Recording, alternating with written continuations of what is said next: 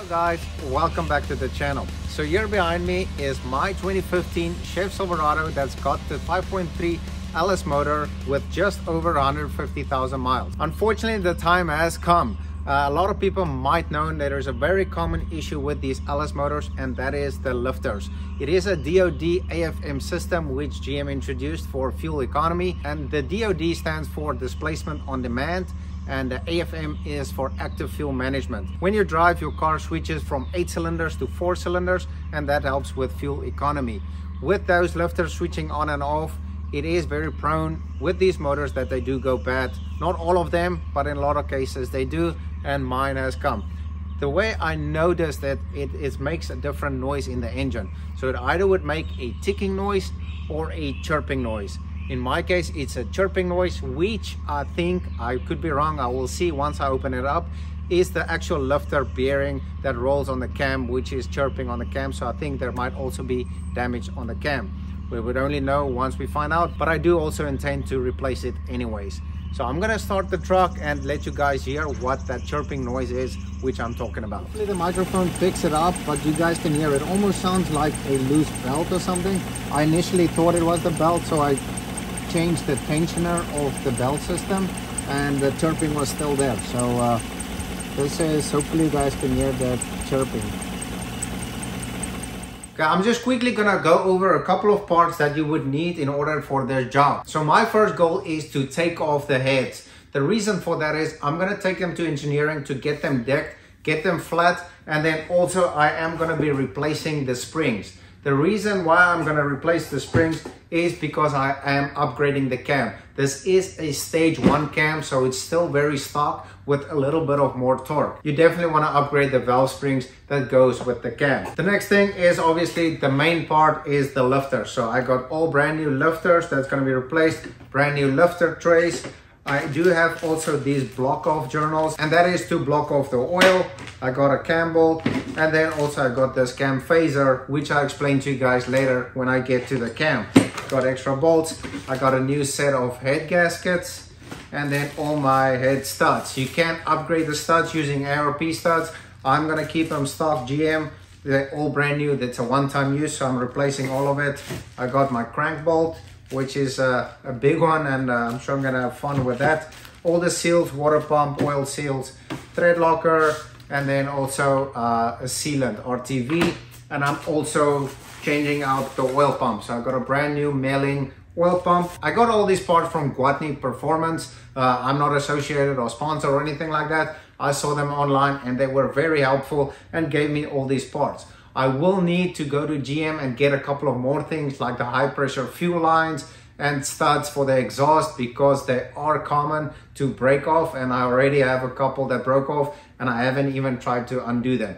So another thing that I got that's going to be helpful is this locking tool for the flywheel. I am going to be needing to lock the engine when I loosen the crank and make sure everything is in place when the engine is on top dead center. So I got this from Amazon, and just like where you remove the starter, you just lock this into the flywheel and your engine won't turn when you undo the crank pulley. So these are all the parts, and now it's time to take that engine apart. So I'm gonna show you guys how I get it done. I do have about 20 years of experience working on my own cars. So I think that should be sufficient. I rebuilt one 4-cylinder motor back in South Africa about 15 years ago. But I think we'll be just okay. Hopefully you guys like the backdrop here behind me, and now it's time to get back into the truck. So I'm gonna start with the easy stuff first, and that's gonna be this cold air intake. This little tab, pull out the red one, press, and that's it.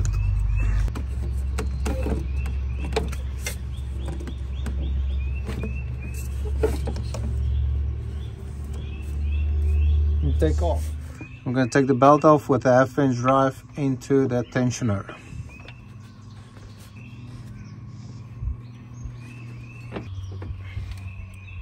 Now we can disconnect the battery.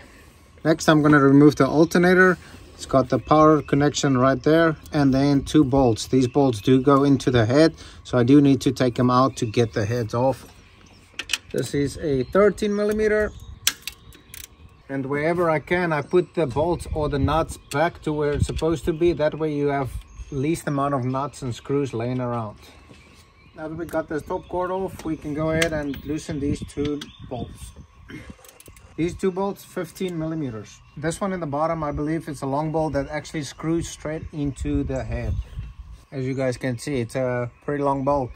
So before we take this out, there is another little clip in the back there. So while I'm in here removing this clip, I'm gonna also remove this one from the throttle because it is in the same harness. So this one got a little tag, pull that, the whole thing just comes out. You just press it at the back and wiggle it out. So now the alternator is ready to come out.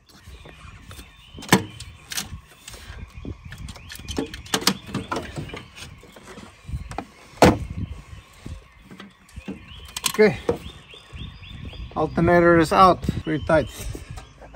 So behind the alternator there is this little bracket that's holding this alternator power line with a little clip on here, but I'm going to remove this bracket because we need everything clear off the head. So I'm going to remove this bracket and kind of try to keep it connected there, but out the way. And this is a 13 millimeter. So I decided to take the bracket off and keep it together with the screw because I think it's going to be in the way later down the line. Next, I'm going to remove this intake. Before I do that, I am going to remove all these coil packs where it's connected on both sides. We flick up the red tab and then it should come right off. Do that with all 8 on both sides.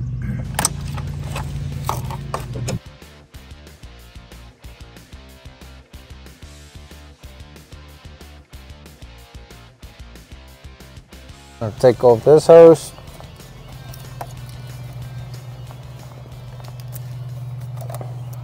This one on top here, it's got a little blue tab. You have to push out to the right and then you can press it down and pull it out. Then there's another clip here by the water thermostat. Press that and pull it up. So we got almost all the wiring harness loose. There's 2 more underneath here, one with the little red tab, same as this. Just gotta push that red tab out and then it comes off. Now I'm gonna remove this intake, loosen this wiring harness.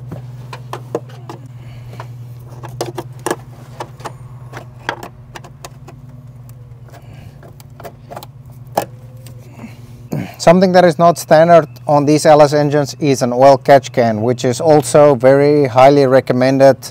It definitely helps this engine's longevity. So yeah, it's got 2 breather lines that need to disconnect over here and then one right next to the intake. So I'm going to remove that and get them out the way.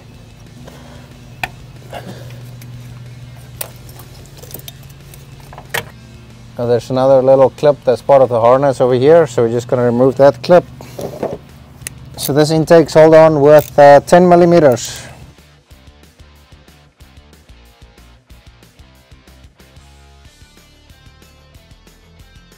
Okay, now the other side.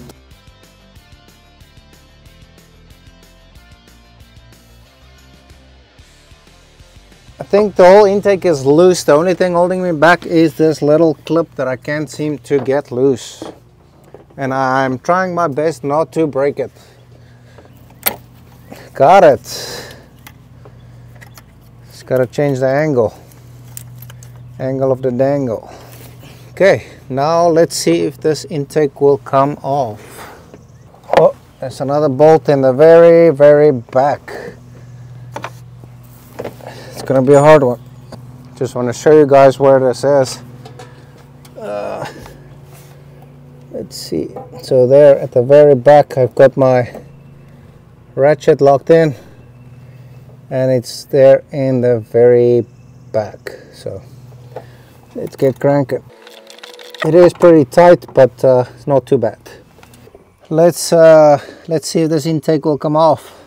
Okay, so the intake is loose. However, this main wiring harness for some reason is connected at the very back at the intake. So let's see if I can get it off. Okay, got it. Now should come right out. Woo! Great success. Okay, so we got that intake manifold off, and so far we are making good progress. The next few things is going to be to remove those high pressure fuel lines, and then I need to go on the side, remove the plugs, and then the exhaust manifolds. So that's going to be in the next few steps. Before I get to that, I'm going to drain the coolants and then also the oil. So let's get to it.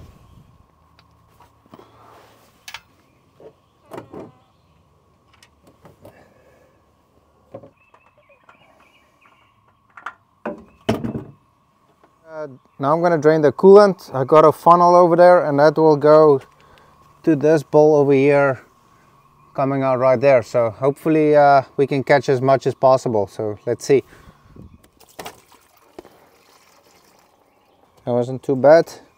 And I'm going to leave this hose on, and it will come off when I take off the water pump later on. Next, I'm going to remove the plug wires and the plugs, so we can have some space to get to the exhaust manifold. I'm going to have to remove the steering rack to make a little bit of space. So there is a factory marking on there, and I'm just going to make extra markings on both sides before I remove the steering rack.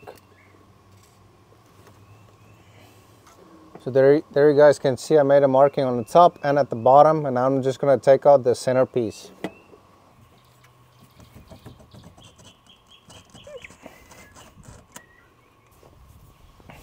A little bit. Next, we're going to loosen the exhaust manifold studs. These are prone to rust and break off. I am not going to try to save them. I am taking the heads to the engineering, so they said they can replace them. So I'm going to go ahead and replace all the studs with new studs. So I'm just going to go ahead, loosen them, and see how many I can save or how many it's going to break off. First one came out pretty good. Oh, that one feels tight. I think it might break. Oh, it got loose. Feel like we got a little lucky. And then you also want to loosen up the dipstick, and that's going to be a T40 Torx. So I had a little bit of a hard time getting to those rear bolts from the exhaust manifold. So what I did was I removed the wheel and removed the inner wheel well, or the inner fender, and now I've got a lot more access to that bolts, and it should be a lot easier to get out. And also I need to loosen the exhaust right there to get the manifold out, so that'll also help me to get a little bit easier access to it. Okay guys, I finally got the last bolt of that exhaust manifold out, and this is the extension I had to use to get all the way through it. Access is very limited, so I feel like that's going to be the hardest part of this whole project, that last bolt of the exhaust manifold. But however, I got it out. Now I just need to loosen it at the exhaust, and that's 3 studs, and it should be out and ready to go. Okay guys, after a long struggle, I finally got the exhaust manifold loose from the head and also from the exhaust. I would definitely recommend lubricate those, spray them with DW40 or rust penetrator or whatever you think works, maybe a week or 2 in advance, and get those things loose. Otherwise you're gonna struggle like me. So just want to prevent somebody else from struggling the way I did. So let's see if it'll come out.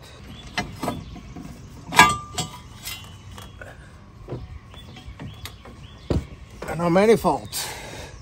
Okay, the next step is going to be to start removing these high pressure fuel lines. So there is a couple of clips that we have to loosen, and then also wear safety glasses, because there is high pressure fuel that might squirt out. So definitely on the safety side, you definitely want to wear some safety glasses before you loosen that. And then before we take out that high pressure fuel pump, we want to make sure that the car is on top dead center. So I used this little camera, and I made sure the piston is all the way on top. That is piston number 1. That'll be this first one right there. So I got my camera in there, and I got my piston all the way to the top, made sure it's top dead center. The reason for that, there's a spring in there, and if it's not top dead center, it could damage that fuel pump. So I'm gonna go ahead, start removing some clips, and try to get out those fuel lines. I've got the little red tabs, push back. So using this pipe wrench, is 17 over there, but I'm also gonna have this rack covered because there might still be high pressure fuel in there, so just to be safe.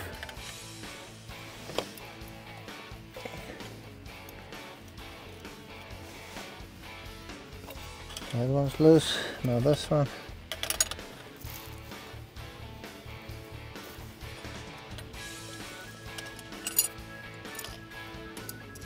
one line out. How's this one?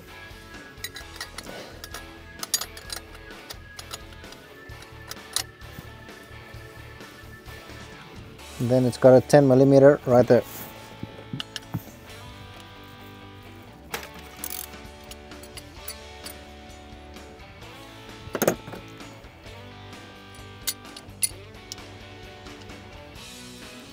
And that is the second high pressure fuel line.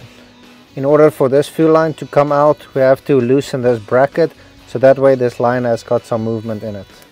And that's a 10 millimeter bolt. There we go.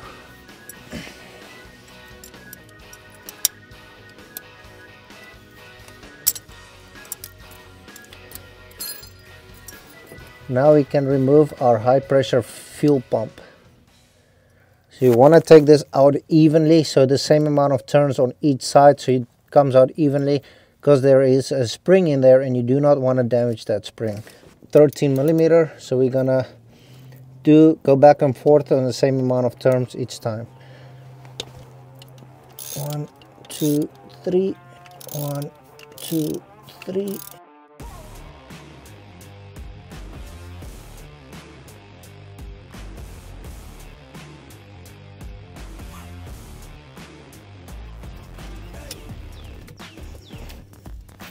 And there it is.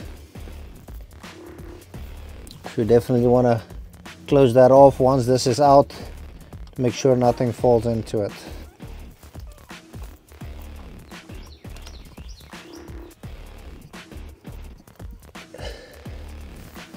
So a lot of people would cover up these intake. I would definitely recommend it. Mine is, however, going to go to engineering, so they are going to clean up the heads completely. So I'm not too concerned about that. However, if you do not take your heads to engineering, I would highly recommend to cover it up so nothing gets into it, like all this dust when you take off this valley cover. And by the looks of it, it looks like this injector at the back was leaking. Or something over here was leaking. I'm not sure if it's the injector itself. I will probably figure it out once I take these fuel rails off. However, I always did have a smell of gas after I had my truck at an auto shop for injector replacement. So yeah, let's just leave it at that. So while I'm up here, I'm gonna go ahead and remove this valve cover gasket, and it got a bunch of 10 millimeter bolts all the way around.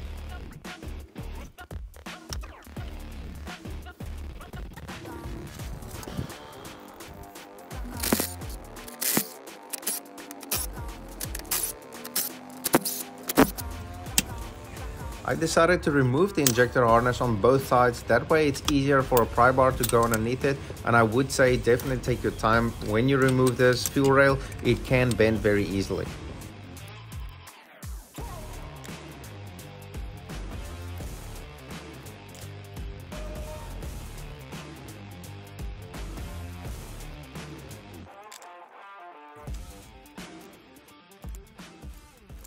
So as you guys can see, the fuel rail is out with the injectors, and as you guys can see, compare these 3 front injectors to the last one where I presumed it was leaking of some sorts, and it went to the auto shop to replace all 4 cylinders on this bank, but to be honest, it looks like 3 was replaced and that one was not replaced. So I'm not really sure what the deal is, so I'll definitely replace that injector and get a new one in there, because it looks not great.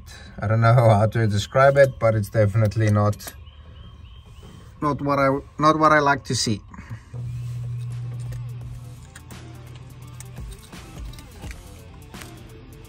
Before I removed these rocker arms, I rotated the engine to make sure these valve springs are all the way to the top and there's no tension on them. That way it's a lot easier and safer to remove the rocker arms.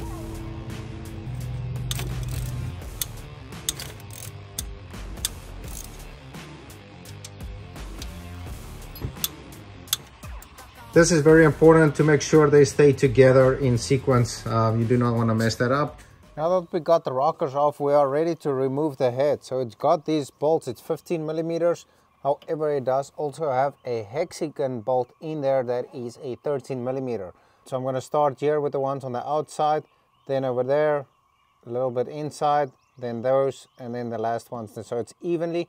So I'm just going to basically do a mirror reverse the way you would tighten it, the tightening sequence, just by loosening it, and make sure it loosens up evenly. So the way I'm going to do it, I'm going to do them all 90 degrees, and then I'm going to come back and do them all 180 degrees, and that way it will loosen up evenly.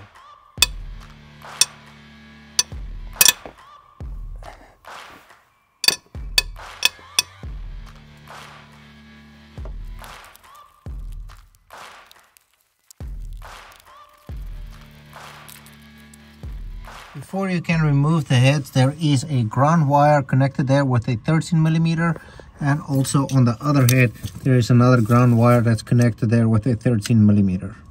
So this is also ground connected to the head, but it's easier to remove it up here than to remove it at the back of the head, and you can just remove it afterwards.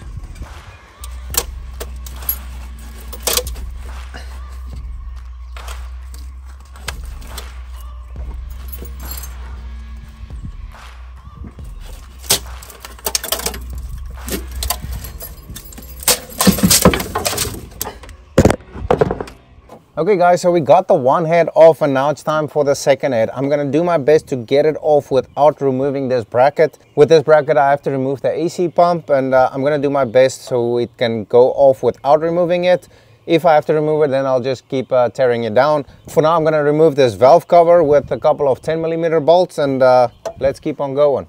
With this valve cover there is a bolt in the very back, which is hard to see and reach, but just want to show you guys, it was hard for me to see. Once I climbed into the engine bay I could figure it out. So it's another 10 there that's hiding away. So we got the bolt in the very back there, and I think this cover is ready to come off, so let's see.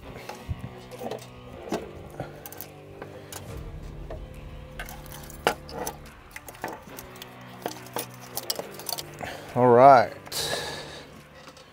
Now again, before we remove these rockers, we want to make sure the tension is off them. So you want to rotate your crank so the rocker is all the way in the up position. That way there's no tension on the spring. And we'll just rotate it, and we'll also use a 24 socket to rotate that crank. So the first two is all the way to the top, and we can take them out. And these rockers use an 8mm. And again, if you're going to reuse this, you want to make sure you keep it together. Okay guys, it's that time again to loosen those head bolts. They are pretty tight, so I'm going to do my best to work from the outside in, and then just evenly loosen them all the way through. So I'm going to start with the hardest one, and that's going to be the one in the back. I would definitely say, if you have the shop or you know somebody with a shop, that you can remove the engine. That is definitely a lot easier to work on this engine. It is very tight in the back end of the spaces, so if you plan to do this work, just prepare for it. There are tight spaces, and hopefully you've got small hands, and you'll be able to climb in this engine, because that's definitely needed. Again, these head bolts are 15mm. Once I would just also like to point out, this inside head bolt is a actual hexagon bolt, not an Allen wrench like on that side, so just be aware of that. I'm not sure why they use an Allen bolt on that side. I am gonna try to figure that out. However, it's only on one side, so let's get these bolts loose, or try at least.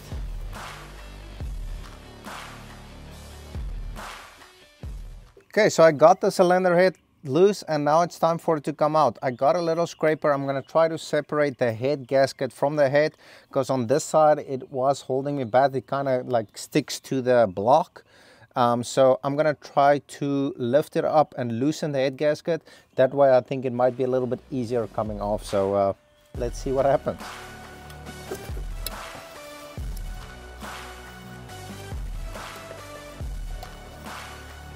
I don't know if that's going to work.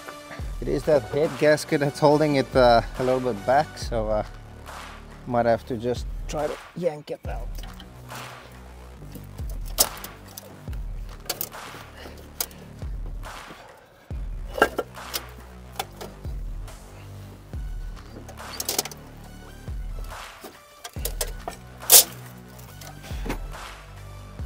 It's out.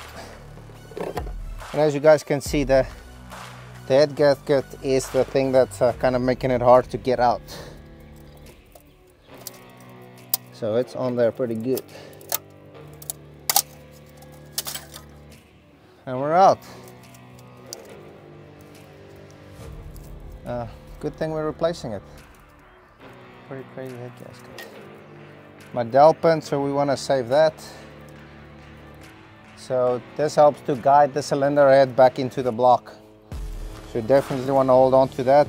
So just to let you guys know, on the passenger side, I kept the manifold in. I just loosened it from the cylinder head, and this alternator bracket I also didn't have to remove, and there was enough space for the head to come right off. So now that the head is off, we got access to the lifters, and we can take them out and see which one was giving us a chirping noise. I have to say the pistons actually looks pretty good. There is not a lot of carbon. I'm gonna try my best to clean them up. Just basically wipe them off. Just wipe out the cylinders, and we should be good. I'm gonna clean up the surface for the head gasket, but I'll show you guys that probably in the next video or so. Okay, so the lifter trays are held on with a 10mm.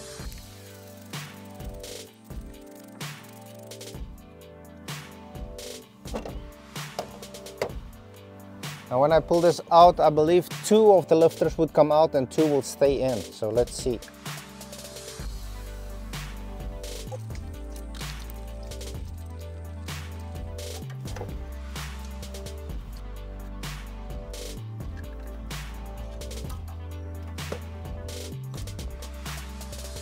This one definitely got some wear on it.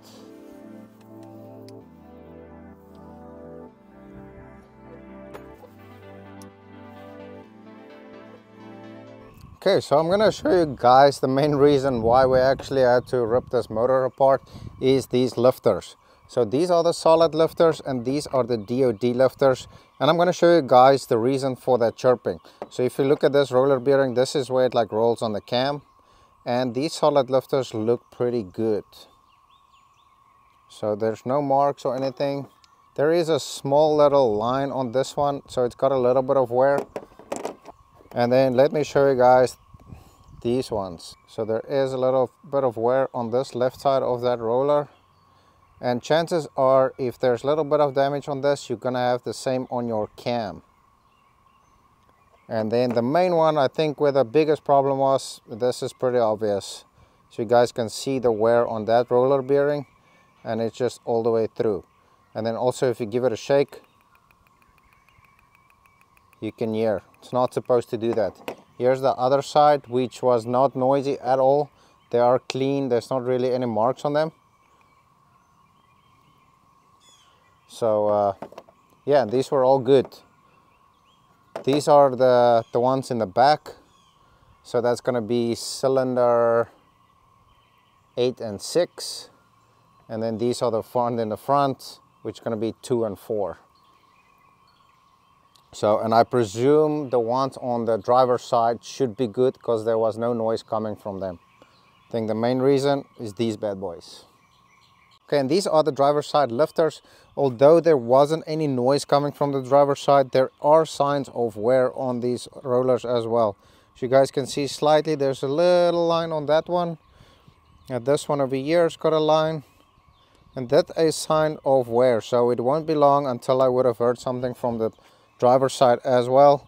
That one looks good. That looks good. This one also got like a little bit of lines, faint lines. I don't know if the camera will see it, but there are signs of wear. So it would have been only a matter of time till this side would also start making some noise.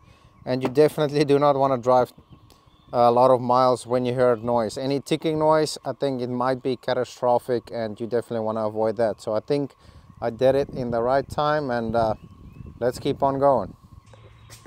Just want to show you guys how I organized it. So this is the metal. This is my, obviously, the intake.